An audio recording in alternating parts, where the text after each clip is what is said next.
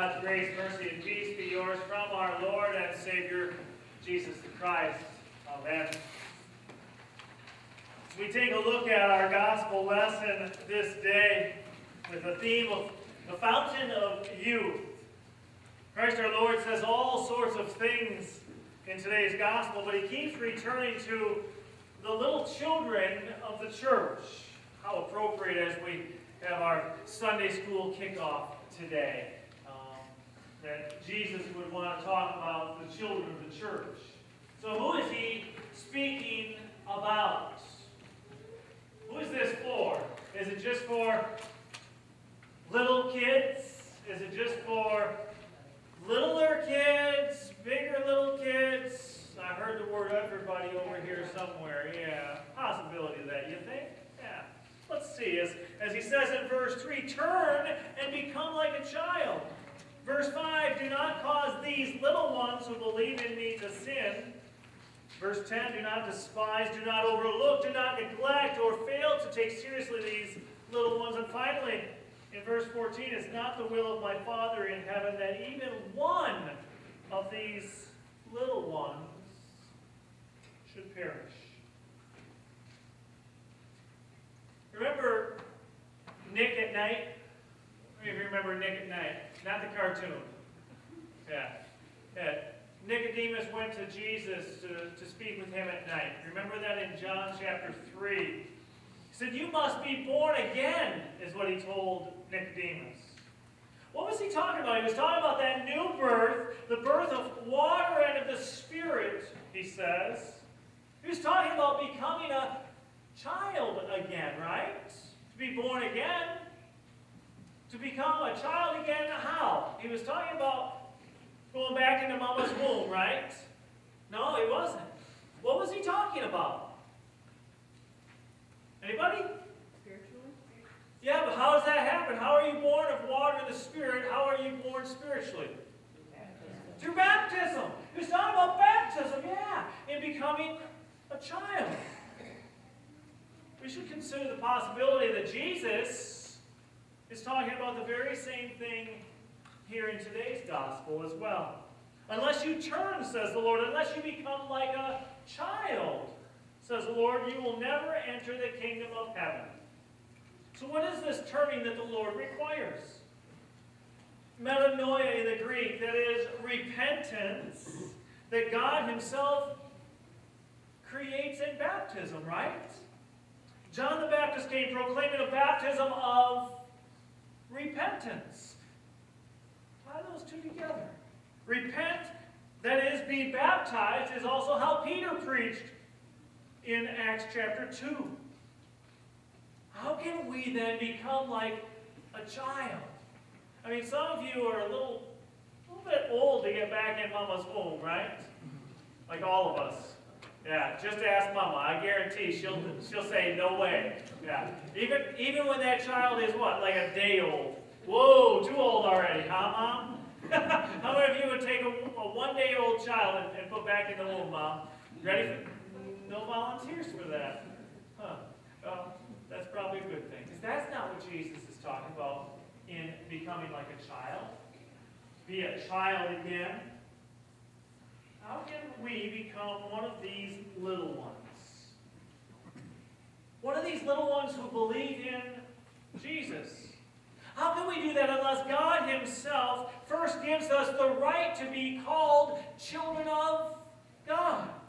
Children born not of blood, nor of the will of the flesh, nor of the will of man, but of God, he says in John 1. So there are very strong baptismal ties in our text this day. And that's a good thing. Because if today's gospel lesson is not a baptismal gospel, well then it's really a gospel that swings like a club and it bites like a dog. Think about it this way. How does he say, whoever causes one of these little ones who believe in me to sin, says Jesus, it would be better for him to have a great millstone fastened around his neck, to be drowned in the depth of the sea. So according to these words, if this gospel is not about baptism, then according to these words, each one of us should be looking at the world from the bottom of a lake somewhere, right? glub, glub, glub, glub, with a millstone tied around our neck. Sometimes we just, we're just trying to greet the little baby. We give the baby's face and space and think, and we make the baby cry because he doesn't know us. Has that ever happened to anybody? You ever done that where you wanted to see a cute little baby, right? And you, well, let me, and as soon as you take the baby, what happens? The baby starts crying. You scared the little kid, right? He doesn't know you. You're a stranger. That doesn't happen for me as pastor, but I know it happens for some people. Every once in a while, even in baptisms, you've seen it, yeah. They cry for me too. Again, the Lord says in today's gospel, see to it that you do not despise one of these little ones. Despising something can be as simple as neglecting or overlooking it. Who among us has bypassed a child, has overlooked, has neglected, maybe for the sake of, don't bother me right now, I'm reading the newspaper. Or I'm busy, I'm watching TV. I mean, sports, I had to watch Michigan or Michigan State yesterday, right? Don't bother me, kid, right? We neglect. Has that ever happened to anybody? Have you ever done that? As my mom has taught me, and she was in first service, by the way, today, Mom and Dad, if the shoe fits, wear it. Right now, I think we all have the right size shoe on, don't we? Who's not guilty of neglecting a child at a time or 2 or 3 in our lives?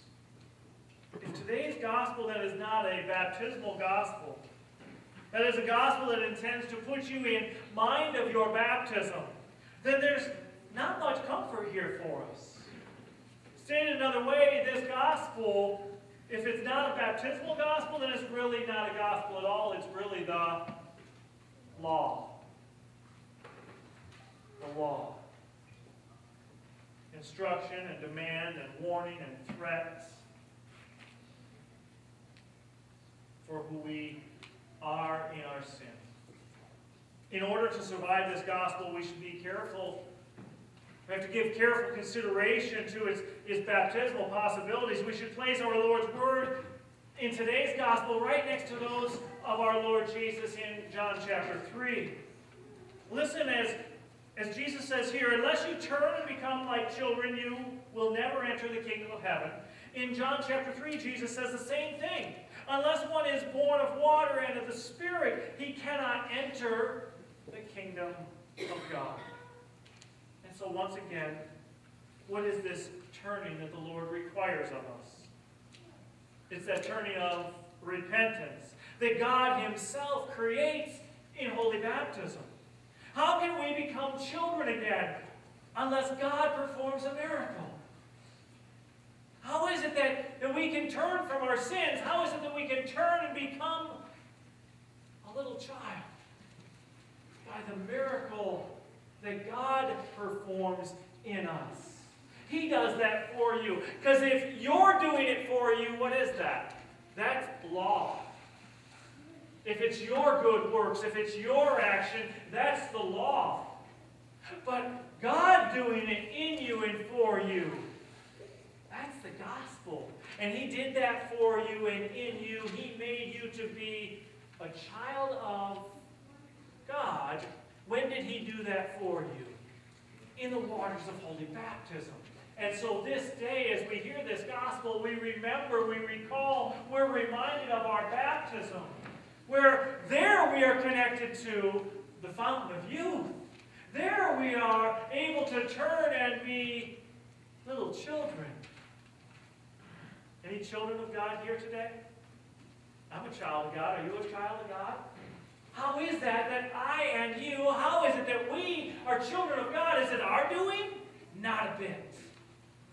We are children of God because of what Jesus has done for us in the waters of holy baptism. Let the little children come to me, he says. Is that just then for the little ones? No, we're all children of God. Isn't that cool? God takes care of us as his children. He calls us to be part of his family. Jesus Christ, your God, has so closely identified himself with you that he considers himself to be you and you to be him. Your body is his body is yours. Your mind is his mind. His mind is yours. Your sins are his sins. His righteousness is your righteousness.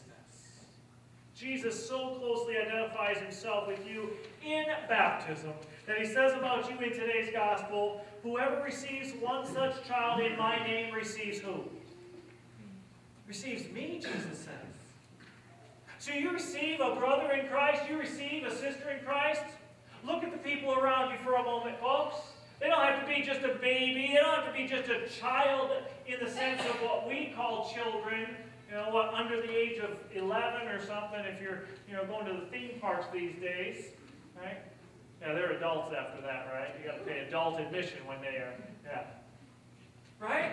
All of you, children, and when we receive each other, who is it that we get to receive?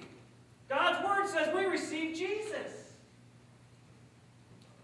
If we looked at each other in this light, would it change the way that we look at each other? How many of you think would change the way you look at somebody if you look at them and say, oh my goodness, I don't see just Cindy there. I don't just see Alexis there. I see Jesus there. I don't see Gil there. I don't see Paul there. I see, that's Jesus. Am I making this stuff up? Where's this come from? That's what Jesus said, isn't it? If you receive one of these little ones, you receive me. So when we receive one another, who is it that we receive? Jesus. Why, that whole sharing of the peace, that whole greeting that we did this morning changes a little bit now, doesn't it? Think about that. Who are we? We are children of God.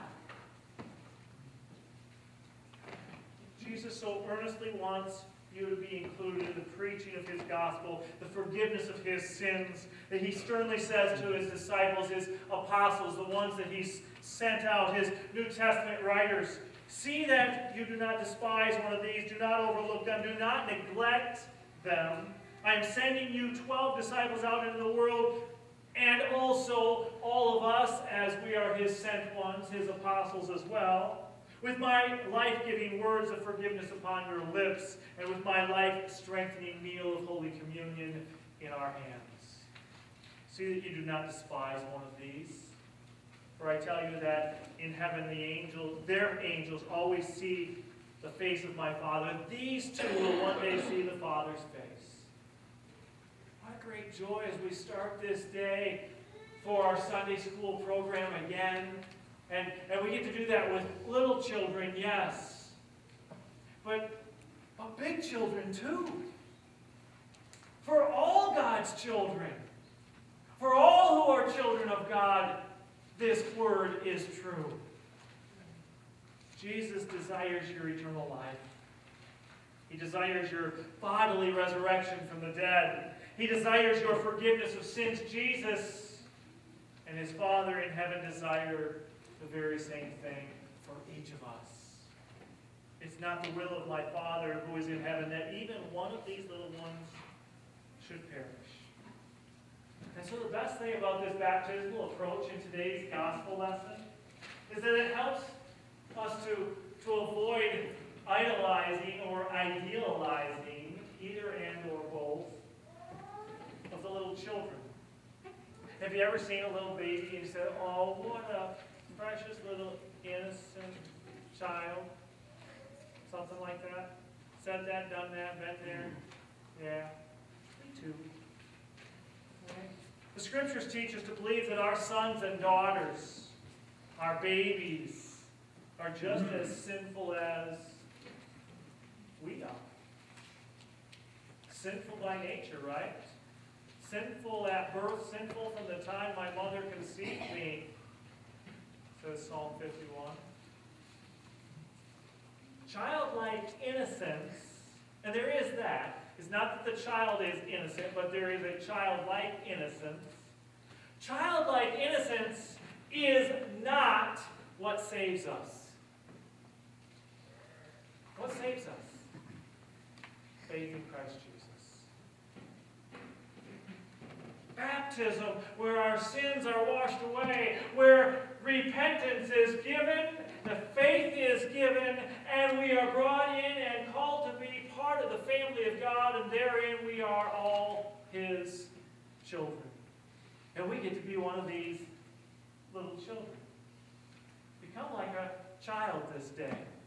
Remember your baptism this day. Some of you have been looking for the fountain of youth in all the wrong places. It's right here before you, folks. The fountain of youth. You're a child. I don't care how old you are. I don't care how big you are. You're a child of God. What does he say in St. Paul? St. Paul says in Titus chapter 3, the washing of rebirth and the renewal of the Holy Spirit. That's where the children are not born innocent. They're made innocent through the waters of holy baptism, given that righteousness of Christ. Turn and become like children so that you may enter the kingdom of heaven. And when you walk out these doors, remember that too. Remember this fountain of youth. Remember that you are a child of God. In Jesus' holy name, amen. And now may the peace of God, which transcends all human understanding, guard your hearts and minds through faith in Christ Jesus until life everlasting. Amen.